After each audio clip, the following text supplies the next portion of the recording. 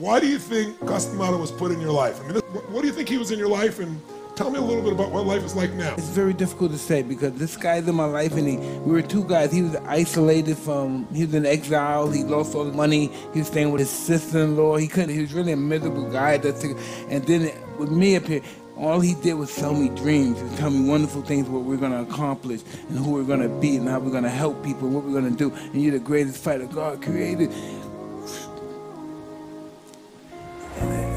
He said you kept him alive. We showed a video before you came in. You're talking about your presence kept him alive. He said that there's a meaning in my life with Mike in my life. I don't know about that. It's just that he put that fire in me, you know. He had that time. He was tough and old and mean. Yeah. And he put me on that journey.